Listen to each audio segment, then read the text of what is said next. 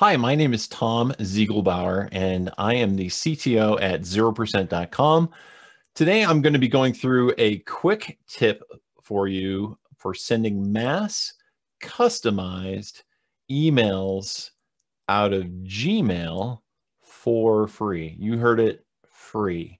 Now, Gmail and Google do not make this easy. They don't have a tool inside of Gmail in order for you to do this. They do this mainly because they don't want a bunch of people sending out mass spam out of their services.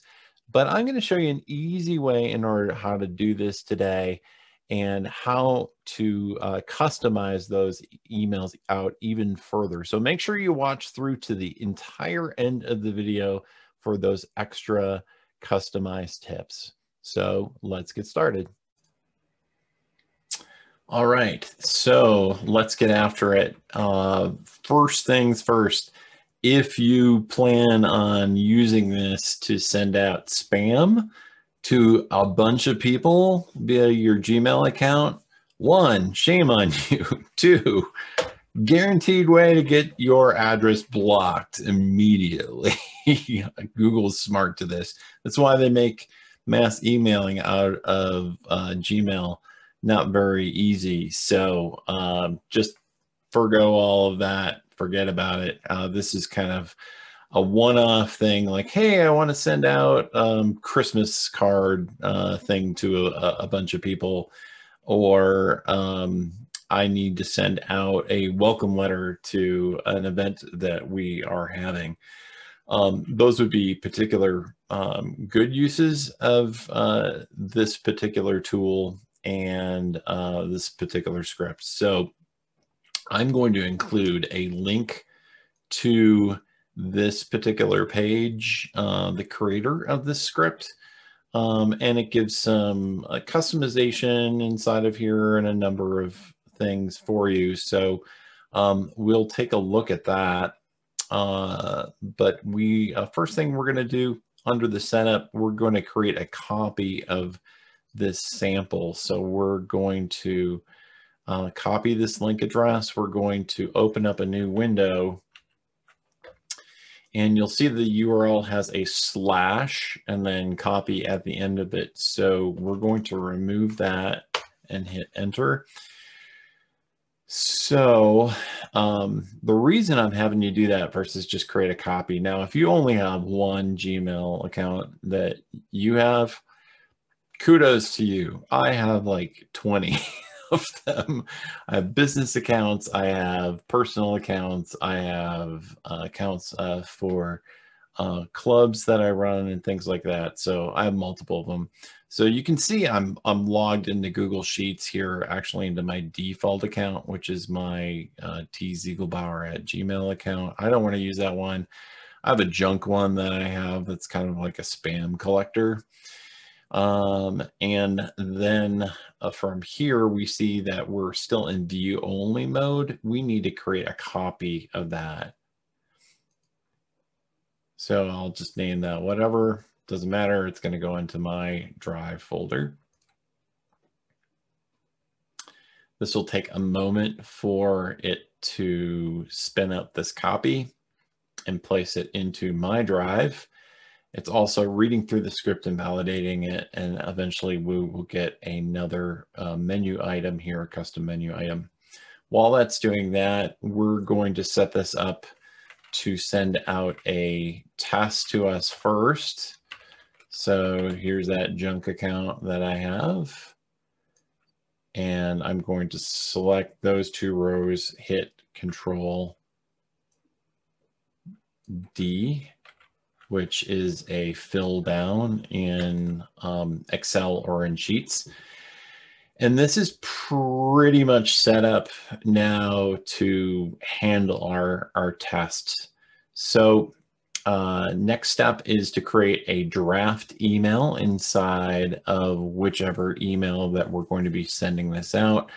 Your Drive and your email should be the same account.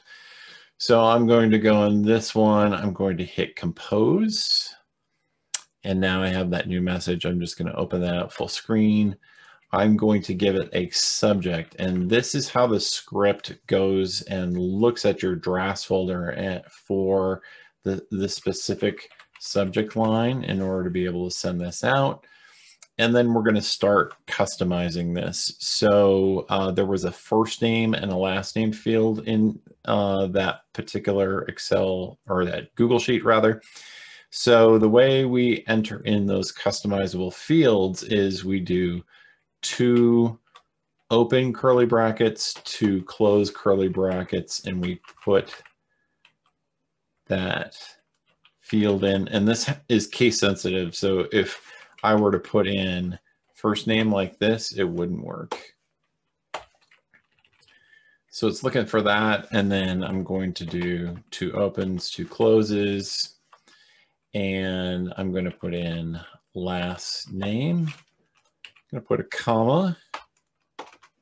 I'll put in like test body in here, test close, closing, and then end. All right, so I could have a signature in here or whatever. You can customize this however you want, but we're using the fields from this to then send. So we have first name, last name. You can't copy this directly because it has a bold on it and it will not send properly. So another one of the little fixes I found along the way with this. All right, so from here, next steps are we're going to send out a test ourselves to make sure that this first and last name customization works. We could enter in description. We could also change the name of this if we wanted to and say it's pool noodles. I don't know, something creative. It could be whatever you want. We would then put pool noodles with this type of capitalization in there between the sets of curly brackets. All right. So we now come up to this custom menu and we'll hit send emails. It's going to ask for some authorization for the account that we're sending this from. Now, this is going to happen the first time you need to verify this app or basically this script. So we're going to click on advanced, go to Gmail Sheets, mail merge, unsafe, it's safe. Famous last words, right? So we're going to go down to the bottom here and click on allow. First step in terms of allowing that script to fire. So we go back up to mail merge again, hit send emails. This is where you need to enter that specific subject line. So after we've done all of this and we've sent out our test version of this, you can change your subject line to be whatever you want. You can customize your email out, but let's get the mail merge features of this working properly, and then you can customize it however you want, and you can put in the actual correct recipients, blah, blah, blah. All right, so I'm going to click OK. It says it's running the script, and then we will see down an email sent at what time these emails were sent out of your email account. So let's go back out to this dummy account that we have, and I'm just going to click on this sent folder, and now we have 2 emails that went out, and we can see first name, last name, that test body, test closing, and end. Again, you could customize this however you want. So what would be, say, the next step in this now that we've successfully done these tests? Again, you go back into your drafts folder, open this up. We would change the subject to be whatever we want it. We can change these whatever we want. We can change the body. We can put signatures in, da-da-da-da. We just leave this set it will, once we do these changes, it will save that draft in your drafts folder. We would then come back to this and we would start putting our email addresses in. We can leave that one. You know, wherever you're getting this list from, we're filling that out. We can put our first and last names in there. You could even, if you wanted to, let's say you had a field where you were grabbing it from some other sheet and you wanted it to just be full name in here. So we could change the text of this to be, say, full name as an example.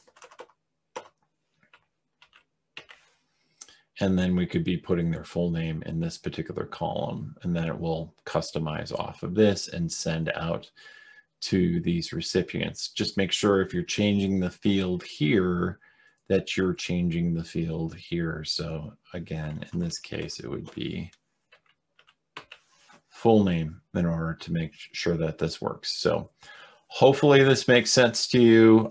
There are additional customization steps if you want to change how it appears in the from and the name of the sender. Otherwise, it's going to just default from your email address. But there's some information in here in terms of how to do that.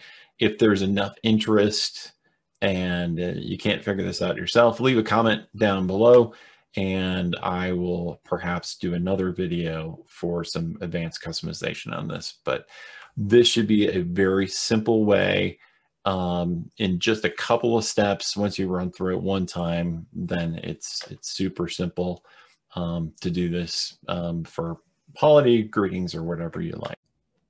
Congratulations, you made it to the end of the video. Hopefully you learned something useful today.